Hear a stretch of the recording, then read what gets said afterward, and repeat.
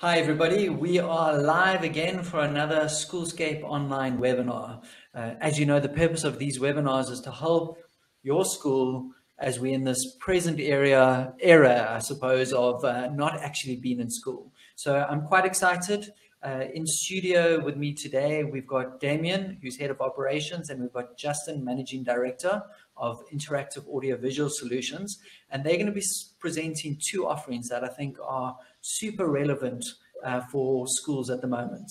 So gents, thank you. It's great to have you here with us today. Hi, Peter. Hi, Peter. Good. Thank you very much. Hi, Damien. Brilliant. For all of our schools, you will see on your right, there's a chat tab. Please say hello. It's great to see all the hellos coming through already. There's also a questions tab. So if any questions pop up, please pop them into the questions tab. And what we will do is we'll make some time at the end to handle those. So I think we're going to get straight into it. Damien, maybe just if you can give us a bit of an intro on your business before we get into the detail of the demos. Yeah, sure. So we are Interactive Audiovisual Solutions. We are essentially the sole distributor for Clever Touch, which is a range of interactive flat panel displays. And with that associated software we distribute also. And recently, as with many situations, we had to make a quick turn in terms of our offering. And we've come across this fantastic virtual classroom solution that we would like to share with everybody today. Fantastic. I think we are all shifting and shaking. I think teachers are having the same thing now, teaching from home and stuff. So, and I think from our side, Schoolscape side, we normally do physical events. So it's always great seeing companies move about. Before we get into your actual products, maybe what are the challenges that the schools are facing at the moment? So apart from not being able to be in the classroom, the challenges we are trying to address is essentially this virtual classroom situation where teachers are having to conduct their lessons from home, and with their learners being at home also. How do you bring that classroom environment back into the home? How does the teacher take control of the classroom, being remote? So the solution that we have here allows that classroom feel to come back, even though the teacher's sitting at home or the kids are sitting at home. The teacher has now has the ability to conduct their lesson in a very similar way to what they would have done in the classroom. I think, Damien, I think you've hit something. The research we've done is I think many of the teachers are missing that interaction and standing at a board, actually being able to engage with their learners. So maybe I know you're going to present two offerings. What are these offerings and how are they relevant for schools? Right. So the one offering that we do have is the classroom management. So that would be the teacher managing devices inside of the classroom. And that would be your traditional teaching method if there were devices in the classroom. This tool would allow the teacher to manage any sort of content that's on the device, can manage sharing, can manage tabs that are being utilized, apps that are being utilized, all within the classroom environment. Now we have a situation where we are not allowed to be in the classroom. So our platform allows the teacher that same sort of management, I would say.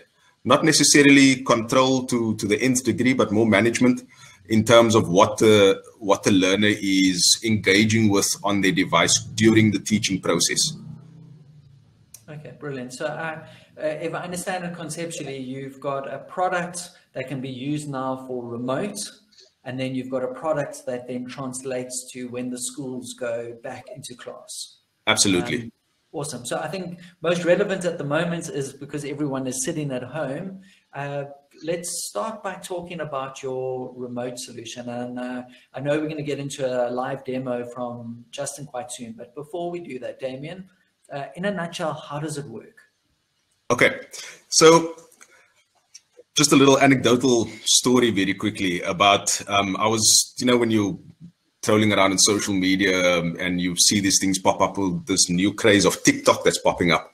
Saw a little video that seems to be trending at the moment of this teacher who's trying to teach a class on Zoom. There's about 20 odd students in the classroom and they're all connected to the Zoom session. And you've got this one little prankster who always ends up pranking the teacher, but the whole class gets involved. So they would start singing SpongeBob songs, or they would start doing a mannequin challenge all of a sudden while the teacher's busy. And the teacher's got no control of, actually engaging these students. You actually see there's one guy who just, he's sleeping through every class. It's actually quite funny. So there's no way of the teacher actually controlling that environment, like sort of switching their mics on and off, and having them make funny faces at each other, all those sorts of things.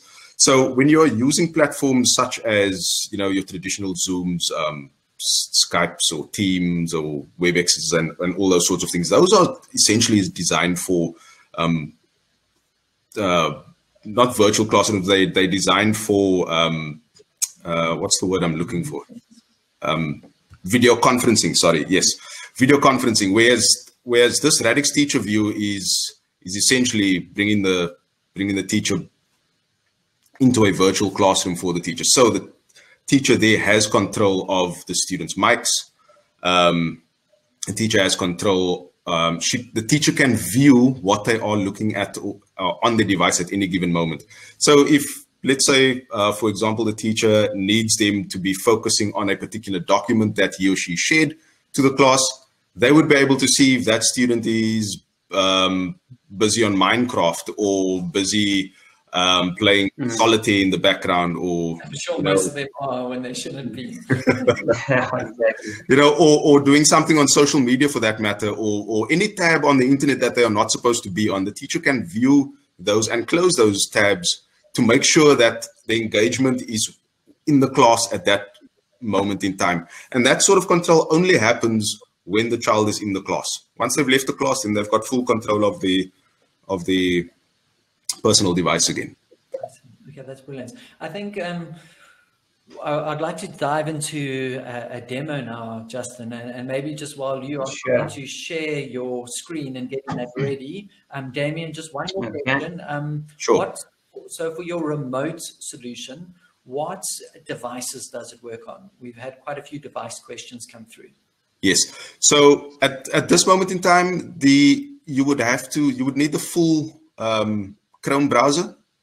So it would work on a Chromebook, a Mac, or Windows laptop or desktop.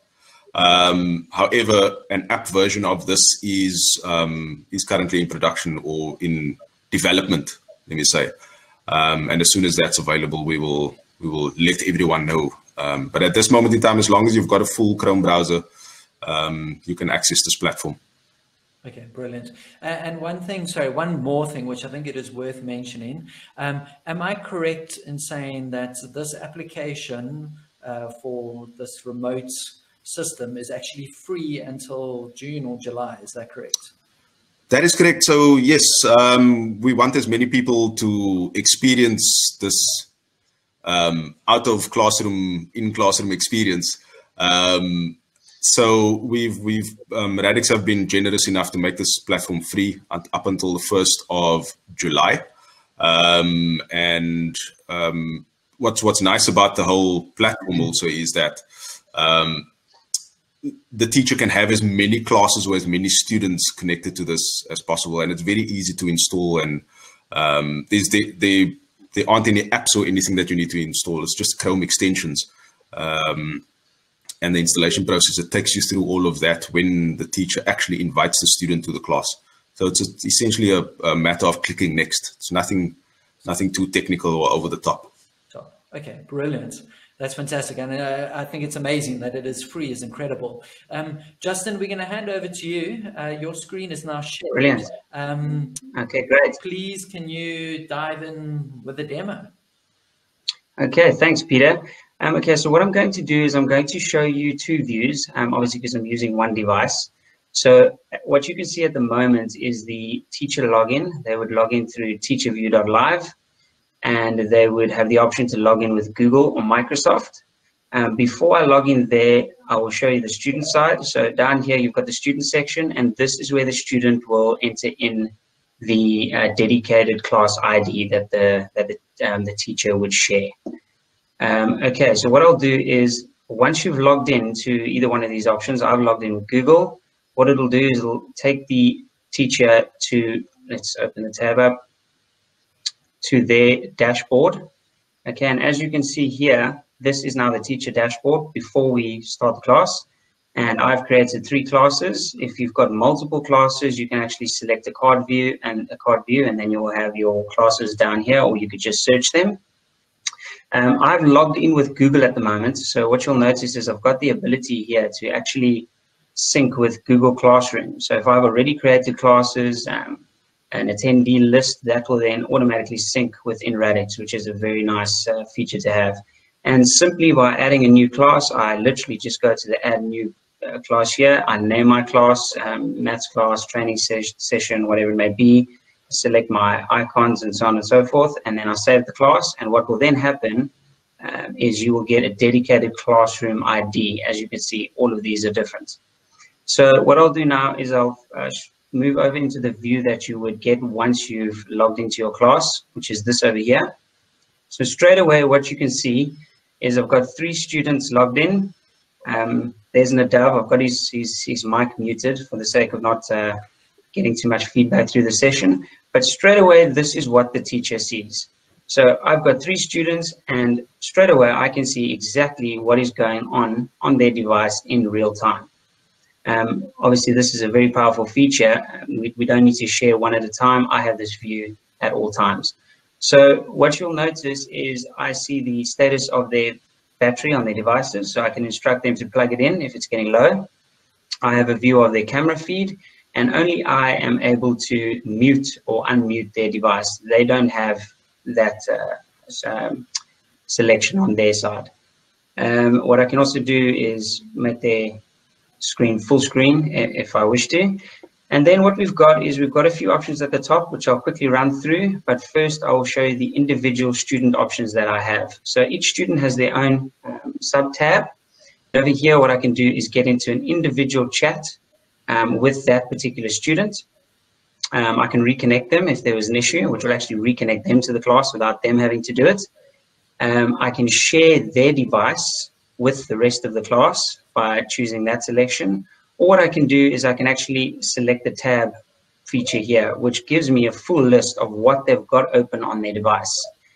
From here, I can go and close it down. If it's, Facebook, for example, I think Damien actually has Facebook open. There you go. No, so I've got a view here of what Damien's got open.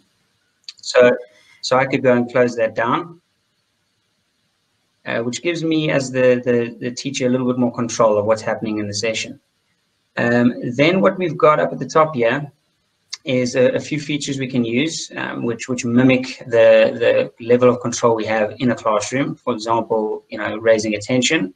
So if I've noticed that the students have drifted off and are not on the content that I've made available, if Damien's drifted off onto a different application, I can bring him back to attention. And what this will do, once I hit the attention button, you'll notice all of the students' devices will come back to the Radix teacher view, as you've seen there.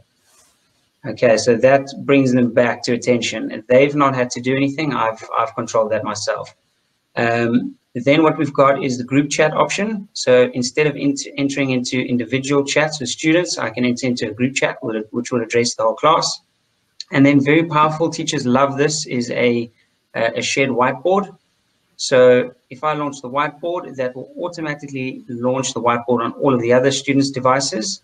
And down the side here, you'll notice I've got the students that are in the class, and I can go and write on this whiteboard, which will then be viewed on their devices. Or I can actually give permission to join in on the whiteboard. You'll notice there I've given Damien permission.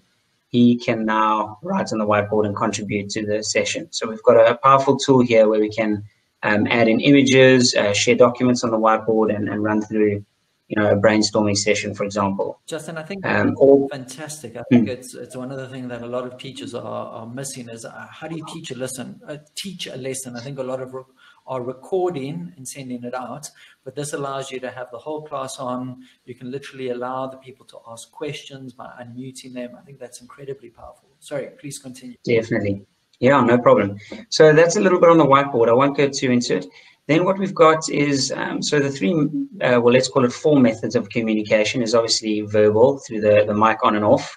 Then we've got individual chat, which will address each student individually. We've got group chat, and then the send message.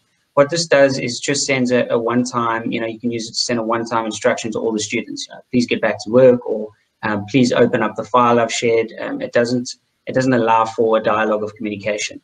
Then what we've got is the survey option. This is quite self-explanatory, so we can enter into a quick, have you been enjoying the session, yes or no, or we can create little quizzes here. Share websites, I believe this is also quite powerful and a very nice tool for teachers. So instead of actually sharing a website link or URL, or traditionally, WhatsApping a link to a student and they'd have to open it in their browser, what we can actually do here is open up a URL or website for the students. So if I go and type in a website here, I'll just go to our website. And if I share that, you'll notice the students haven't had to do anything. This website is now going to launch on all of their devices. There you go. Okay, so there, Damien and Dove have received the website. There we go, it's all loading. So as the teacher, I can do that myself. So we don't have to rely on the students to type in the URL or go to the website. I can do that myself. Okay, then you'll notice this clear hand section over here. This is quite nice as well. Obviously, all the students in the class at the moment, their mics are muted. If Damien wishes to grab my attention, he can either send me a message or he can raise his hand. So Damien, I'll actually ask you to raise your hand now. There you go. You see Damien has raised his hand. That's now my instruction to then enter into a chat with Damien, or I can unmute his mic and have a chat to him. He may need some assistance on the work I've provided, and I can then assist him. Once I've supported him, I can go up here and just clear the hand, and we can continue back to the session. Sure. And then lastly, what I just wanted to show you down here is we've got the ability to share files through the platform. Again, I believe this is very powerful. So I don't need to leave the platform. I can go to Cloud Share. And what will happen is if you've logged in with Google, you will be directed to your Google Drive. If you've logged in with Microsoft, it'll be OneDrive. So from here, I can now share documents individually with students or to the whole class, or I have the option to just upload directly from my PC. And once I share that, that is then made available to each of the students. And they equally, on their view, have the option to send a document back to me. So again, quite powerful. Then I think, Peter, lastly, just to not drag on too long, policies. This is a very powerful feature as well. So what we can do here is we can apply policies to all the students or individual students. If we know we've got a troublemaker in the class that likes to go on unauthorized websites, we can set an individual policy for that student, blacklisting a certain website or whitelisting a certain website. So we've got that level of control within the classroom. That is brilliant. So, yeah, I believe that covers most of it, Peter. Anything from your side? No, that's great. I see we've got a lot of questions that come through, which I want to get to now. But before we do that, I think maybe, Damien, I'm just going to make you big again. Can you maybe in a nutshell just explain? So this is the software that will be used for remote teaching. How different and what is the software like that would be used in a classroom? Because I'm just thinking schools will use the remote stuff, and then when they go into the class, they want to use the classroom. So maybe if you can just explain that a bit. Yes. So at this moment in time, the virtual classroom platform works with your Chrome browser and Chrome extensions. And I've noticed that some questions have been coming up with regards to apps and installation and so forth. The classroom app itself would work on any of your mobile devices. So if you've got a tablet or an iPad or a laptop or MacBook or Chromebook for that matter, you can then install those apps for your classroom management. And the classroom management device works on your school's network. So if you've got Wi-Fi, and what's nice about this is regardless, it doesn't matter if your internet is down at your school, as long as you've got some network, some sort of network connection, the classroom management system will work, because it just works on your local network. You don't need internet for that. Whereas with this, the virtual classroom, as I mentioned, it's a Chrome extension, and you just attach that to your Chrome browser. Okay. So, and conceptually, so the remote system and the classroom are similar in that you have similar functionality. Is that correct? You do have similar functionality. You've got a lot more control with the classroom, okay. And I'm gonna call it the classroom on-premise solution. You've got a lot more control where that's concerned, because you can actually you can go and get your IT manager involved, and they can not just blacklist and whitelist websites, but they can blacklist and whitelist apps that the kids would use on their devices.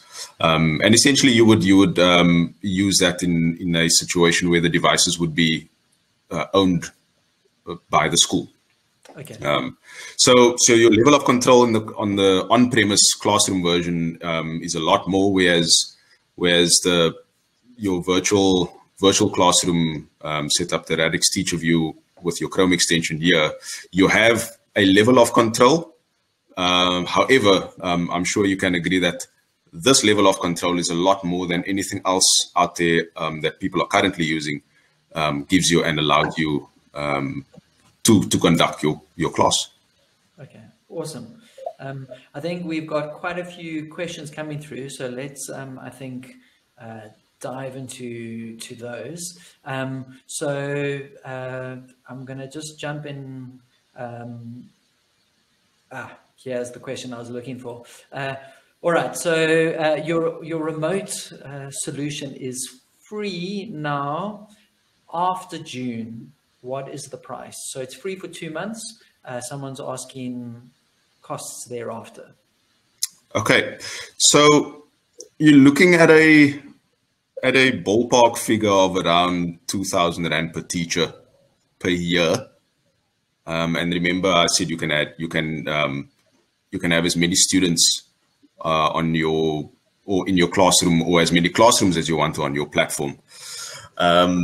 So that is the cost there. But also, I just need to mention that Interactive AV, we are a distributor, so we will work with whoever your preferred supplier is in your school, and we can then build a solution for you where that would tailor make, or we along with your service provider can tailor make a solution that would work best for your school. Okay, brilliant. The next question, and I think this is big on everyone's mind: what is the data usage like? Damien, do you want me to jump in there? Go for it. Okay, so the honest answer is we are not entirely sure, but you'll notice that Dove from Radix is actually answering some of the questions. You'll see there Dove, he is actually a managing director at Radix, and I'm sure he can add those into the comments, or we'd be happy to make that available, an actual use case and case study of how much data the platform actually uses, and share that with everyone. I would also just like to mention, in terms of the data usage, you will notice that when Justin was doing the demo, the video aspect of the teacher view is quite small. They didn't put a lot of focus in high quality video for a good reason. It's because the data that is being transferred, the information that is being transferred, needs to take preference more so than I, as the teacher, who so whereas your other platforms such as Zoom and Teams, they a lot of the focus goes on to us being able to see each other properly and clearly. And ADEX focuses on the full experience in the classroom in terms of getting the message across and getting the information across. Getting the information across properly. Thank you. I had a question here. Can individuals, not in a school, use it, like a private practice or a private teacher, or could an individual teacher buy it for themselves and not for the whole school? Absolutely. Damien, yeah, absolutely, Peter. It's actually a very good question. I mean, this is a powerful training tool, train the trainer, training teachers. This is a powerful tool. It's not necessarily just from a teacher to a student. It's a great way of aiding, people who may be a bit more technically challenged on a PC, aiding them along the way through the material you're training them on. So when you name your class, you can name it training center, training room. You have the discretion of calling that environment whatever you want. Awesome, thank you. Nicholas asks a question here. Can you apply universal policies, i.e. can you decide a set list of resources, example, My Cyber or Google Classroom, YouTube, and then the rest are blacklisted? Or do you have to... If I'm understanding, yes, you can. Sorry, so yes, you can put in, this is the only places you can view? Correct. Awesome. Correct, you can. Okay, that's brilliant. Werner asks, security, encryption, built-in compression. So maybe, I know we've spoken about data, but maybe if you could just give us a bit about the security of this. Sure. So they use AWS servers, and they use these servers all over the world. So there is Radix do take a lot of care in terms of your personal information, and in terms of what information is being broadcast. So they are endpoint encryption involved with this, and we can actually make that information available to you in terms of what sort of security is involved with all of the platforms that they currently have to offer. Sure. And Peter, I've seen that Dove is answering some questions cool. in the chat. Yes. Just for everyone, if you can, pop your questions also just into the questions tab. It's just easier for us to follow and know what we've answered, but I'll get you some of those in the chat as well. Nicholas asks another great question. Can you produce a report for the session post-class? For example, if a student repeatedly breaks the rules, can you provide a report for the guardian? So this is for discipline issues. So what reporting functionality is there? Okay, Damien, do you want me to jump onto that? Go for it. Okay, so there's no reporting functionality built in per se at the moment, but what I will say, and the Dove is in on the session at the moment from Radix, they take all of these points on board and they're continuously developing and redeveloping the platform. For an example, you would notice that within the platform at the moment, there is not the ability to record the session. That is coming soon. At the moment, you would have to use a third-party recording piece of software to record that screen and the session. So there's nothing at the moment, but we'll definitely take that on board and relay that back to Radix. Okay, brilliant.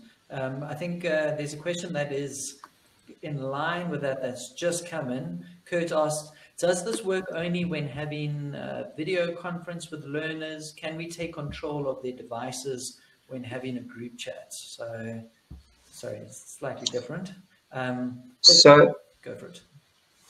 So the on-prem at the moment allows for remote control. That is not available yet on the distance learning platform. Nadav can correct me if I'm wrong in the group chat, but I believe that this is being looked into to provide that level of control on the distance learning platform. Okay, brilliant. I hope that answers your question. Thank you. Next question is, I am assuming website blacklisting and whitelisting only applies as long as the session is active. Is that 100%. Okay. So what will happen is when you apply a policy, to, let's say, one student's device, while they're in the session, that policy will remain. And when they rejoin the session, that policy will remain until the teacher deactivates that policy. Brilliant, thank you. I see Nadav has responded. The recording option is available and will be introduced on July the 1st. So great news. That is coming. Gents, we're literally going to go down to the last 1 or 2 questions because we want to try to keep to the 30-minute time limit. Someone asked, do you have an affiliate program? So I'm guessing that is a yes because you use resellers. So if someone wants to contact you to become an on-seller, is that fine? Yes, 100%. Okay, fantastic. And then I did miss a question right in the beginning. How easy is it for students to install? So if you could talk about the remote version to start with.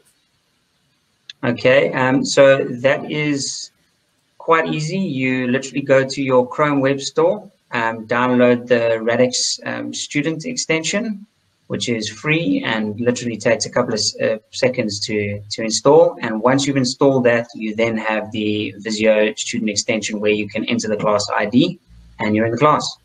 Brilliant. Gents, we are going to end it there. I think if you can be online a little bit longer, just any of the questions that we didn't get to, we want to keep it short, sharp and sweet for the schools that are listening in and for the viewers. Key question, sure. Next steps. If someone wants to get hold of you, I know you have a reseller network. How do they find a reseller, or how do they get a quote, or how do they get more info? Okay, so they are more than welcome to contact us via email, and that would be info@ias-av.com. I see Peter's just put that up on the chat there. Drop us a mail, and we would be more than happy to do a more extensive demonstration for you once you've got in touch with us. And we would also point you in the right direction if you are looking for a reseller or any other or more information regarding the product and anything else we have to offer. We'd be more than happy to assist you via that platform, via email. Brilliant. Gents, thank you. Justin, Damien, you've been fantastic. I also think it's amazing. Thanks, Peter. You opened it up for free for 2 months. I think if I was a teacher, I'd go grab it and use it for the next 2 months, especially get a feel of it. So thank you so much to everyone who viewed. Please reach out to the gents on info@ias-av.com. They'll be able to assist, give you a quote, more info. Also, just for the schools, we really recommend that you check out some of our other webinars. Tomorrow, we've got Snaplify that's also made their offering free. They're going to be a webinar. We've got the guys from 3P that are going to be presenting Matific Learning Matific Reading Eggs, a couple of things. And then on Thursday, we are doing one on personal protection stuff for going back to school. So sanitizers, desk dividers, that kind of thing. So please check those out. But we really appreciate you linking in today. Damien, Justin, thank you. We appreciate it. Thank you again, Peter, and thank you very much, Peter, and thanks for the opportunity. Brilliant. Cheers, everybody. Thank you. Cheers. Take care. Bye-bye.